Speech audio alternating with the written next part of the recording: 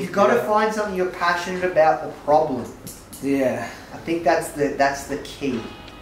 Being passionate about problems. Hey guys, Nathan Chan here, CEO of Founder Magazine, and we're back again today for another epic vlog episode. With a little bit of context, we flew down our top 3 students from one of our courses, Start and Scale Your Online Store. So we ran this competition, and whoever could grow their business the fastest, we chose our top 3 students, and we flew them down to Melbourne. This was like about a year ago or so. One of the biggest questions that I get asked at Founder is, how did you grow this brand so fast? You know, I have no experience. I come from an IT support background, and I definitely don't want to be tooting my own horn, but people always ask, like, Nathan, how did you build Founder in the space of a few years to be a reasonably well-known brand in the entrepreneurial space? So I actually detail this in this unique kind of intimate presentation with Brandon, Justin, Gamal, and also Shannon, and we actually captured that presentation. And I just wanted to share it with you guys because, you know, part of these vlogs is we want to provide as much value to you guys as possible, really show contrast and behind the scenes of what it takes to build and grow a successful business. Yeah guys, we're just going to jump right in. I hope you enjoyed this presentation on how we've built the Founder brand.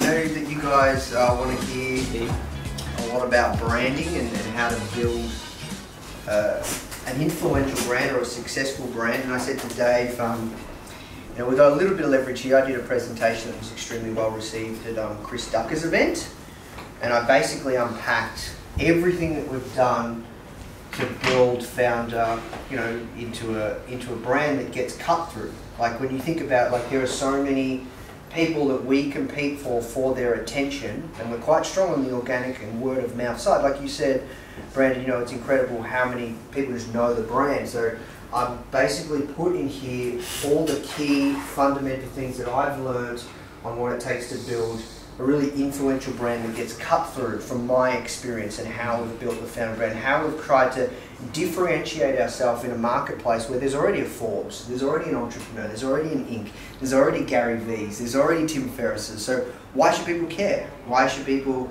consume our content? Why should people listen to anything that we put out there? I'm not going to go through my story. You know, I shared that with you guys before, but yeah, just quickly, I started Founder because we're coming close to our 5th birthday.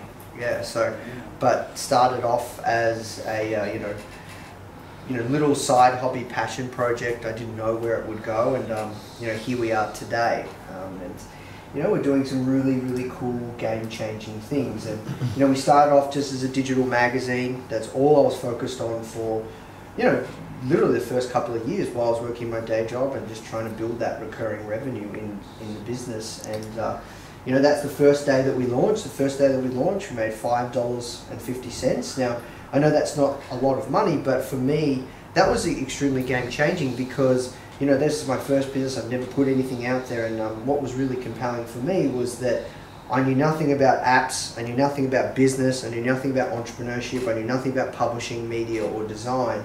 So I guess, you know, you can see where I've started from. This is kind of a testament to you can build something with no knowledge or skills, and you know, you can create something of true worth and significance. Because it was only 4 years ago when I was working in IT support where I knew none of this stuff, but I've just been in the trenches and just been going really deep.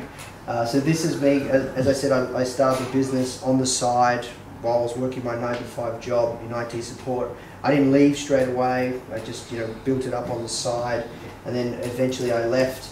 And you know, along the way, you know, I've been able to do all sorts of crazy stuff. Built quite a large Instagram following, podcast, you know, top-ranked magazine. At times, you know, we get more downloads for our magazine than an entrepreneur or a fast company or a Forbes on the App Store. So there's some really key pieces that I've thought about and distilled it down of how we've built the Founder brand. So when it comes to branding, you know, your brand is what people say when you're not in the room. And that's that kind of stuff where, you know, you said to me, Brand, you want to be able to wake up and be proud of what you're building. And I think if you have that in mind, you should be really, really careful. Like, you know, you have to treat your brand like absolute gold. Like I was talking to someone just before, you might know him, Mike Dillard, and he was talking about sales letters and like, you know, how that's the way to do it if you want to sell something. I said, yeah, but look, like these long form sales letters, they might work, but like, is it on brand? Like we care so much. Everything that we put out, we try and be so extremely protective of how the brand is perceived. We want to do whatever we can to protect it. And when I think about the Founder brand, I think about, you know, like it's cool, it's funky, it's fresh. You know, it's speaking to people that in a way that they've never seen, you know, talking about this business kind of stuff and entrepreneurship and startups before. And, you know, I just even get scared. You know, when we do anything, I always, like, if it's ever anything different, I just check my gut and feel like this is how much I think about the brand. Anything we put out, I think, ooh, will that feel right with the brand? And that's where, you know, if you can constantly care and think about every single piece, any piece of collateral, anything that you put out there with your brand, that's where you start to get that cut through, where you get that word of mouth if you're creating all these exceptional things. So another thing to think about when it comes to creating a great brand, this is Seth Godin's one of my biggest heroes, is making promises and keeping them. So remember I talked about to you guys last night, I said, you know, we made a promise to you that, you know, you guys would come here and put on a mastermind. We want to absolutely blow you away. That's our ethos on everything that we do. How we think to ourselves, like, how can we, you know, just absolutely exceed someone's expectations, absolutely blow them away. Not just keep a promise, but just blow them away, because that's what's going to get that word of mouth. Like that's where, you know, people do hear about the brand because people are talking about the brand, because it's just like, wow, I never expected that. So where you can, you know, give such a great experience and a wow moment that's worth talking about, like how we try and do with the magazine or the design of the magazine or anything, the brand or the podcast or any of the courses, you can feel that, right? You can feel it. And that's really what I would challenge you guys to think about when it comes to creating a compelling brand that has great word of mouth, that has a tremendous amount of respect, that you protect like crazy. You know, you protect it. Great design. You know, guys, I've talked about this a lot. You have seen it. You know that, like, this is a shitty website. Obviously, this is an example of a shitty website. Like, you know, but I'll tell you a good story. When I first started Founder and we designed the magazine, the first issue of the magazine, I only wanted to pay $150, which is absolutely ridiculous. I only wanted to pay $150. Now, I didn't have any money at the time, and I told you guys I spent like a couple of grand on that magazine platform and didn't have any money at the time, and I only wanted to spend $150. That was my budget to produce a magazine, like a first issue of a magazine, which is ridiculous thinking back, right? And, you know, it took ages, and we got this magazine, and I got the final version, and I wasn't happy with it. And I ended up finding this guy called Karan, and we still work with him to this day. I even went to his wedding in India, and you know, me and Karan actually had coffee with Seth Godin when I was in New York, and that's a whole nother story I'll tell you guys about over drinks. But anyways, long story short, you know, I found Karan, and I was just about to go live with the magazine, and I said to Karan, you know, look, you know, how much does it cost to design a magazine? And he said $300 US. I said, oh man, or $400. I said, man, that's way too expensive, dude. I can't do it. I was like, maybe we'll launch the first magazine, and, you know, we might come back to you, and maybe you can design the future ones. And he said to me something so important around branding and design that I'll always take with me forever. Whatever business we build, you know, forever. He said, when it comes to building a brand, if you place a strong amount of importance on and emphasis on design, it will pay its weight in gold in the long run. And that couldn't be more true to this day, 5 years later. Everyone that knows the Founder brand, they know us for impeccable design. It's cool, it's funky, it's fresh. And that's what gets us cut through. You can use design as a form of unique selling proposition. We could put out the exact same content as Entrepreneur Magazine, but use our design and our like feel, and people would like our stuff more. Because we live now in a day and age where great design is not, you know, a novelty. It's like, you know, it's expected. Because, you know, it's easy to get a great design at an affordable cost. So I'd really challenge you guys, when you're creating your brands, really try and push the envelope of what is really, really highly impeccable design at every step of the process. I think that's really, really served us, and he was true. What Corinne said to me, that was so true. You spend that extra couple $100 here or there, pays its weight in gold. And still to this day, that's what people know the Founder brand for. You know, I've got some examples of just crappy looking websites, right? But is Love and Money y'all's go-to for like e-commerce brand excellence? Yeah. So Greta is someone that lives and breathes what I'm telling you right now. I would recommend an agency like a Love and Money. You look at the Frank brand. Were they Love and Money? Yep, they were Love and Money. I love their stuff. Fifth Watches. Greta's really good at building great brands.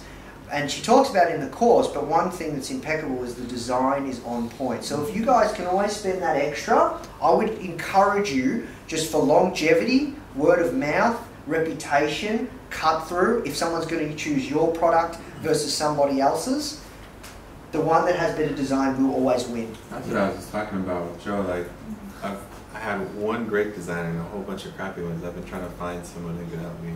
The Love of Money people have sick. Love of Money? Love and yeah, I can help you guys find great designers at a cheap rate. That's not a problem. I go through this as well. That'd be awesome. Right, so, you know, this is a great site, Copy Blogger. I think they do a great job, but it's not the best example, but it's nice and clean. I like the kind of design I like is clean and minimalist. I think if you don't want to go too fancy. That's just me, personal taste. You look at even the Healthish bottle, clean, minimalist. You know, I just found a great designer to do that. He was X99 Designs, head of design. Oh, so really? Yeah, you can find, it's not hard. I can show you guys how to do it. But, you know, I showed this one because it was at Chris's conference. But it's great, you know, it's a great looking site, you know, it builds trust. But, you know, so coming back to it, design speaks louder than words. You know, copy is strong. We need to get better at copy. We found that's something that we're lacking. And Mike Dillard gave me some awesome ideas on how we can just boost up our copy and conversions and stuff.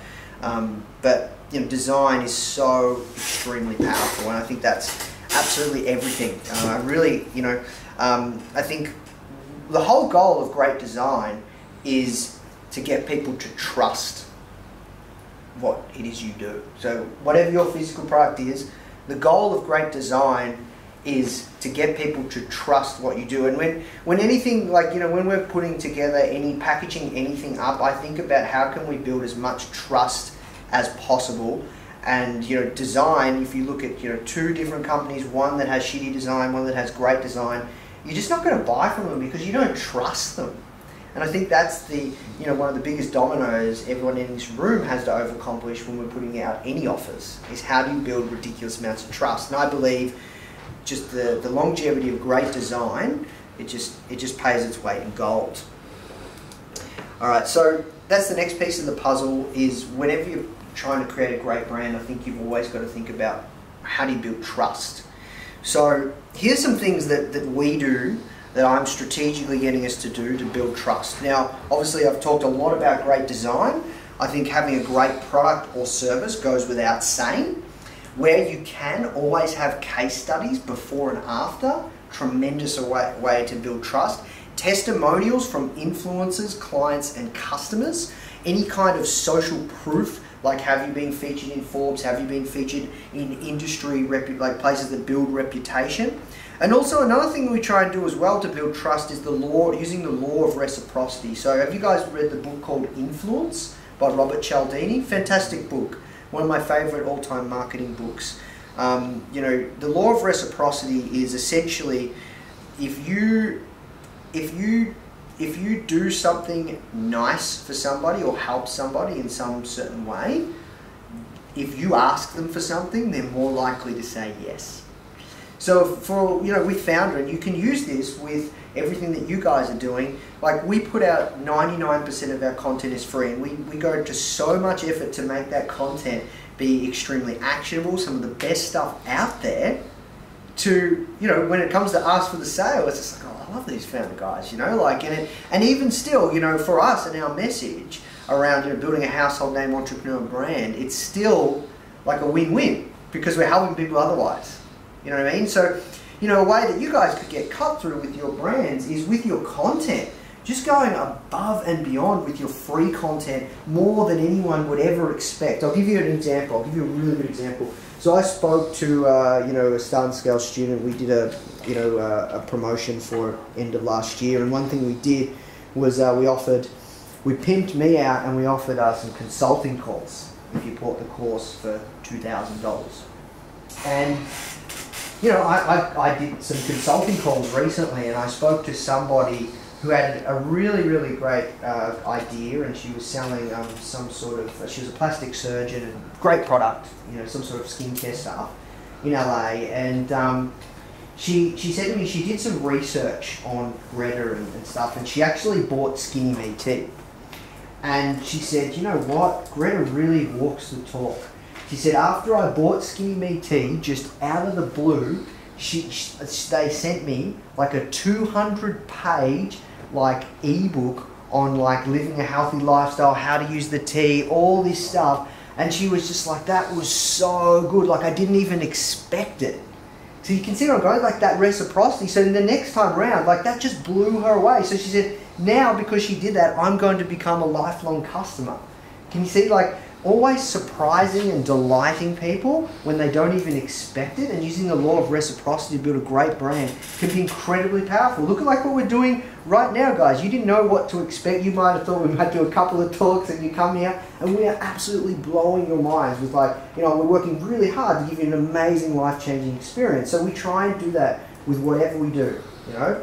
And, you know, that another way to build trust is also, you know, using some virality or component of being recommended by a friend, or you've heard good things. That's some of the best stuff, word of mouth. You know, what does good design mean to me? So when someone looks at, this is something that I think about when I think about our design, and I work with Karan to put out stuff, is when someone looks at your marketing, like any collateral or anything you put out there, they have to take a second look. So it, maybe not a pattern interrupt, but they take a second look and be like, that's really cool. You know, it catches them. It's cool. It's, you know, the colors are loud but subtle. It's cool. It's funky. It's fresh. It's minimal. I talked to you about minimal design. I'm a really big fan of minimalist design, and the fonts are strong. But yeah, the core underlying thing when I look at great design is that people have to take a second look. There's like, well, you know, it's just not average stuff. It just passes you in the street, you know. Your branding assets, you guys know all this stuff. This is pretty basic stuff, but these are the things that I kind of focus on when it comes to building a picture of our brand. Our website, our social media, our free magnet, our free stuff that we put out, our lead magnets, our products and services, and the logo. So here's your design toolbox. So I'm going to share with you now how you guys can find great designers on a budget. So this is the stuff that we've been doing since day one. So the best way I've found from my experience to find great designers is using two particular websites. Behance.net or Dribble.com. Is anyone familiar with those? Yes? Behance, not Dribble. Yeah. So all the best designers, the best ones, they're really proud of their work. And this is basically your LinkedIn. Dribble or Behance is your LinkedIn for great designers to showcase their best work. So you can go on there, right? And you can run a search if you're on a budget. You can look for designers in Eastern Europe, like, you know, let's say, you know, somewhere in Eastern Europe, like Croatia, or and you can look for designers in the Philippines or India or some third world countries where you can get great design on a budget. And there are tons of incredibly talented people in third world countries that produce some of the most game-changing stuff, and they showcase their work because they're so proud of it. So I've found the best designers hanging out on Dribble.com or Behance.net. And you can just reach out to them. You just got to go cold. That's the way that I tend to go about it on a budget. You know, if you guys want to go down the love and money path, yeah, it's going to be boss, but... What does that generally run? Like $25K for a full-on logo, site, all that. For what? Yeah. So I'm gonna say like if you're gonna go down the love and money path, you'd be looking in the 5 figures to just get started. You know what I mean? So it just depends like how you want to play it. You know, some of you guys, that's not a lot of money, but you know. How much of a difference would you say if you spent time and found a talented designer on Behance? Like, would you say that you can compete in terms of how well designed, branded your site could look versus going with someone like Love and Money? Yeah, 100%. But you have to remember it takes more time, and you have to think of it as building a team. Where's the time difference in that? Just searching for the person?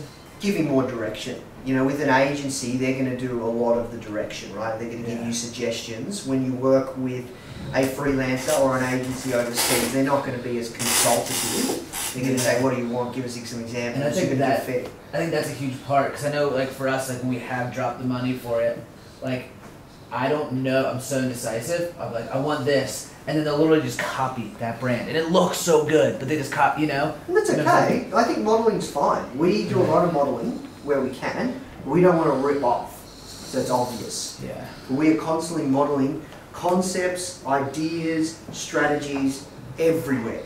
And you guys, I've told you this already. Like, you know, the Start and Scale course, where did we get that idea from? I didn't come up with that. We looked at masterclass.com.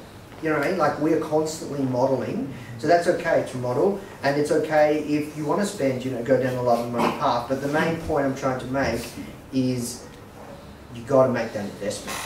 So Love and Money is like a 25K thing. I don't know. Like ballpark. Yeah. You did obviously Emily's brand. You didn't do that. You probably found someone on Behance or something like that. So for Emily, what was that? What's something like this cost? Yep. So great question. So with Emily's brand, I found, you know, somebody that was ex-head of designs at 99 Designs. He was super talented, and I found him through networking. So similar kind of thing. You know, he was on Behance and Drill, but I found him through networking because we were looking at one point in time I was thinking that we needed a full-time designer. We don't, and we found a really good solution. But you know, he's done some work with us, and he lives in Melbourne. And what I paid him was like a few grand, and he did the logo, the whole concept, the design. Did he do your site, or just the designs? Just the designs of the bottle, the logo, the concept. He did all that for a couple of grand. Oh, for the Healthish? Yeah, for the Healthish. Yeah, and then the website, Emily's just done that. So we're running it on budget. Like we've had, like I said, Healthish is not a big thing for me. Me personally, I prefer to spend that money elsewhere. Yeah. If I know I can, you know. So that's kind of the design toolbox and the resources that we use. You can use an Upwork, you can use a 99 Designs, but for you guys, I'd recommend, if you want to go down the freelancer path, go for the dribble.com or the Behance.net. Upwork's 20% now. Yeah, I haven't used it in a long time. Wow. It's crazy. Yeah. Alright, so this is the first issue of the magazine. This is the first issue of the magazine. What'd you go with? The 150 or the 400? So this is the 400. This is the Quran's first issue. Wait, what's the 150 or the 400? How much it cost? Remember I said there was two. So what'd you go with? The 400. So remember how I paid 150? That was my budget, and I had this shitty one designed. And then Quran told me that story.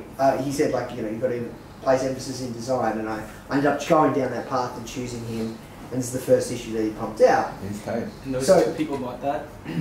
In the first day, yeah. In the first day, yeah, with the Superman front cover, stock image. But the reason that I share this with you guys is still to this day you can see the look, the feel 4 or 5 years later, right? Like, you know, so you can get great design at a budget. You know, now another thing that builds a great brand is an amazing product, and I'm very big on that. You can't polish a turd. But I believe to build something long-term and sustainable, the product is necessary that you have a really compelling product. And you guys know this stuff. You're already doing it, right? So I'm not going to go into that too much. One thing that we've done is we created a manifesto. I think we've actually got to update ours. But I use that as a way to differentiate our brand around just giving a more human element to it. So a manifesto is kind of a body of work that really just showcases your beliefs, how you view the world, you know, where our brand can take you.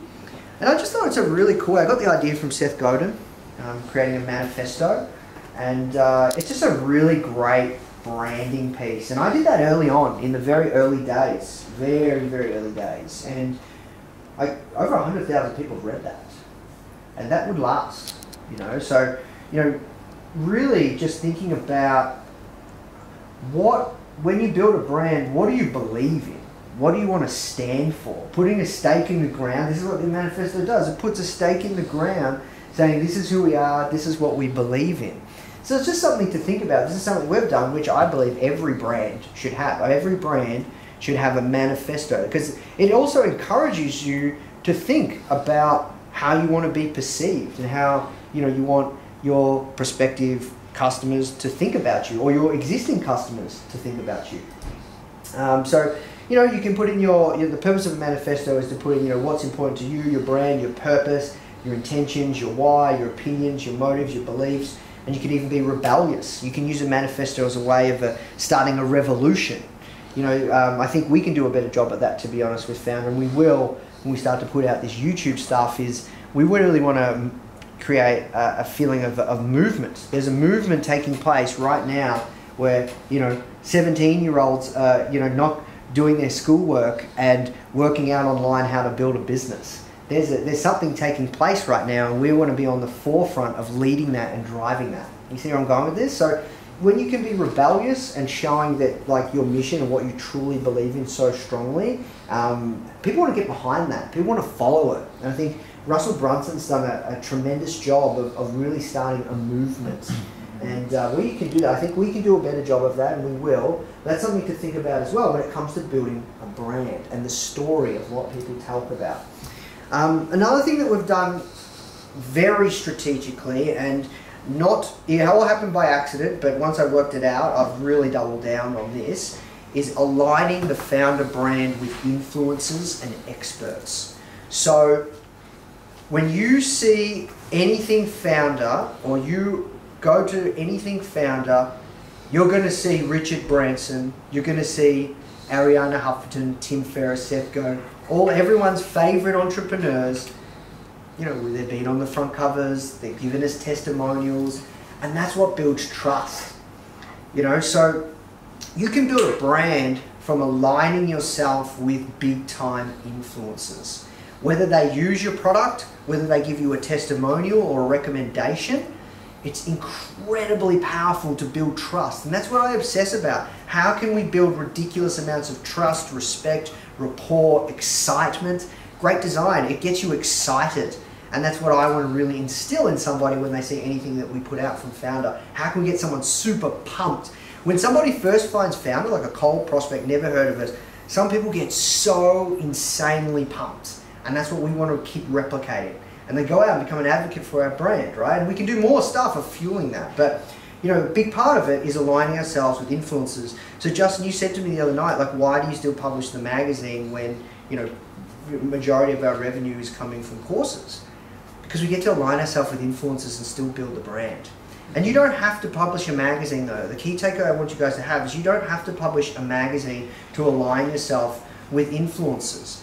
You know, just like we do with Emily's bottle, you know, we got, you know, someone from the Bachelorette to use the product, take a photo with it. We're going to blast it everywhere to anyone in Australia that's going to know her. You see what I'm saying?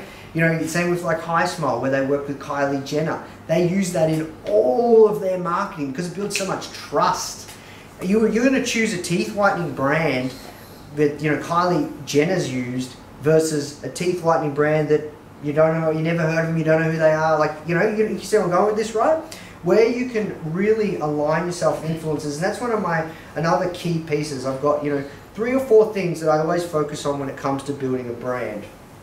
Great product, impeccable design, and aligning yourself with influencers, or having some form of sponsors or ambassadors for your product. You know, I would just encourage, you know, where you guys can, team up with other brands to get that cross-pollination. Like, you know, let's say you still had your eyelash company, Urban Lash. I think it would be killer if you guys did a deal with High Smile where you did a big thing together, you know, because they've got a great brand and you can align yourself alongside them. Doing that kind of stuff is just really a good practice for brand building.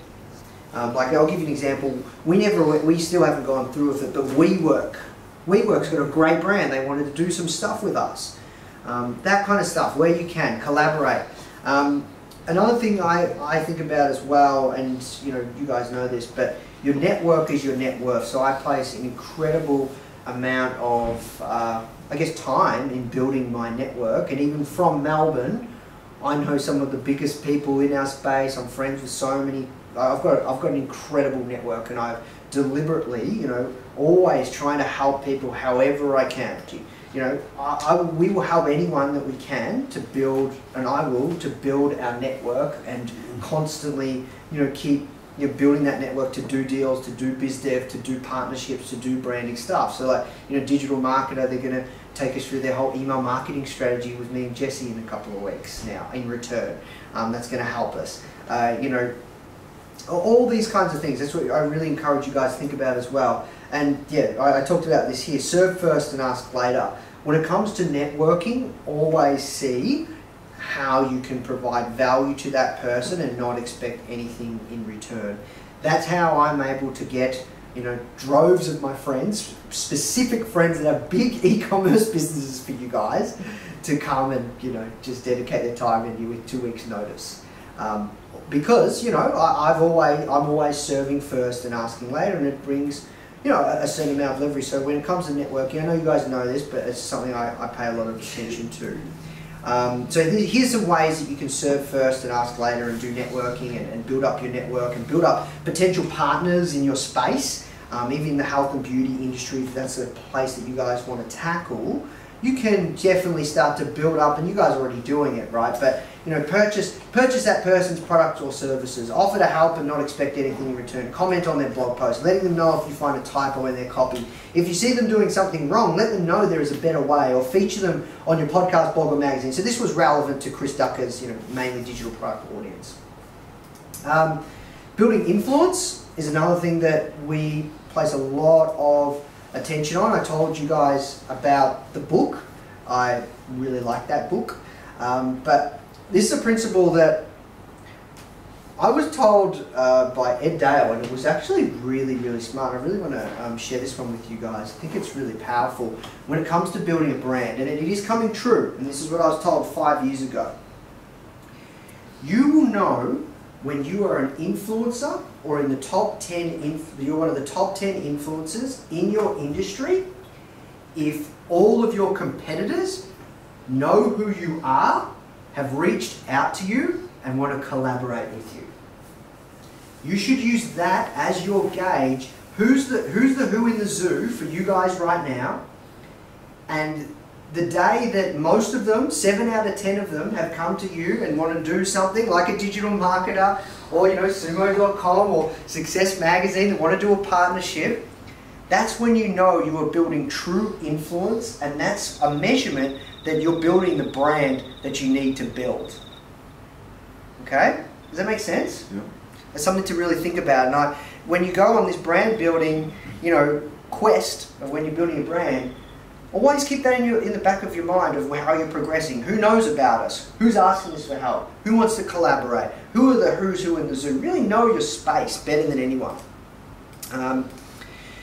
So here's some influence building tactics. There's something that I want to share with you guys that I think is incredibly powerful, that sometimes is blatantly obvious, but a lot of people just don't do it. And that is just consistency with whatever it is you're putting out. So the magazine, the Founder magazine, we've published a new issue the middle of every month for the past 5 years. Joe doesn't miss a shipping date. I only missed one. I was only 6 weeks behind. We were 2 weeks behind only when we were sued for trademark infringement. But we have a shipping habit, and consistency is what builds influence. Whatever that content channel is that you're putting out, whatever it is that you're doing, you have to build these habits of putting out content. You know, you look at Gary Vee, right? The reason that he has so much influence is because he puts out so much content consistently, relentlessly, aggressively, and he just builds so much influence. So the influence game is content at scale, consistently, for a long period of time. That's all it is. And that's all we will do with Founder, but we'll keep adding to it. So we started with the magazine, monthly magazine. Then we started with the podcast, weekly podcast. Then we started with the blog post. And then soon we'll start with the YouTube channel. You see how I go, the weekly YouTube. You say, and then we'll keep adding more elements to it. You know, then we'll start, and soon will be the courses. You'll get a new course in Founder Premium once we launch this platform every single month. Then it'll be 2 courses every single month, or 3. And you can see that consistency. If you can do that with your content, it's incredibly powerful, and that's how you build an influential brand. Whether it's personal brand or business brand. Very, very powerful. You want to be producing cool stuff for your market and niche every single day where you can. That's how you build a brand. Giving. Law of reciprocity, not expecting anything in return. Yes, we are a content-based business, so I don't expect you guys as a product-based business to do as much content as we do. But if you're a $50 million company, I would expect that, for sure. 100%. So you have to be prepared to, you know, even just starting small, start with 1 channel. Whatever that channel is, I don't know, maybe probably your blog would be probably one of the best ones. You know, you look at Shopify, they give so much good stuff. Like, they've got an incredible brand, but the amount of content, and Dave's mentioned this before, the amount of stuff they give is just so good, and it's just so consistent, and they just don't stop. And they're constantly putting out more shit. It's really good. Partnerships and collaborations with other brands and influencers in your audience, I talked about that.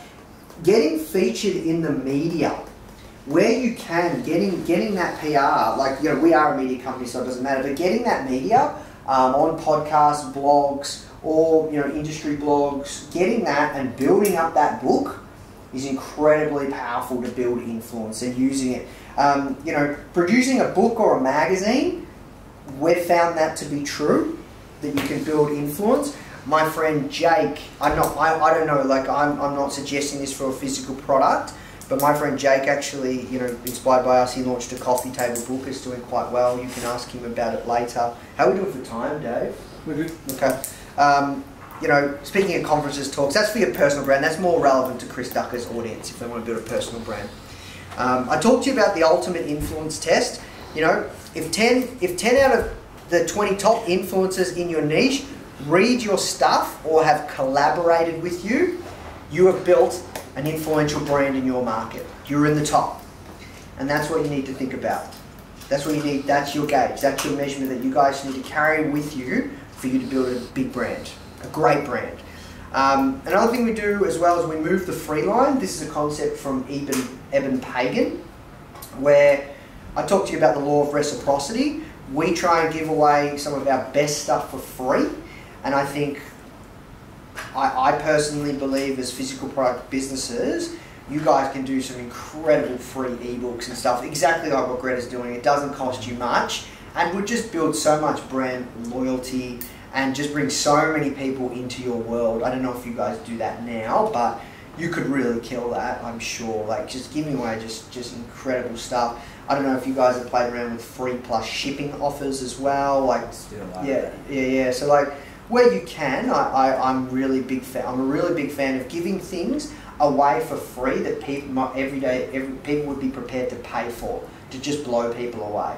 We do that in a big way with Founder, not that relevant to you guys, but could be something that could be implemented in a big way. Like, you know, for the Richard Branson issue, I decided that we should give that away for free everywhere for multiple reasons. You guys now know why. You know, not just the part of giving the magazine away for free, but also the influence building and the trust, the rapport, the feel, everything.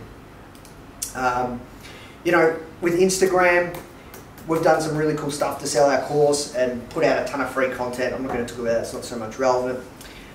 The Oprah strategy, not so much relevant to you guys either, but something to think about. The reason, do you guys know the reason why Oprah is famous? Her story. What about her story? She's rising up as a powerful black woman in an oppressed. Yes, that's part of it. But I believe, this is what I believe, Oprah started interviewing successful people and having her on her show.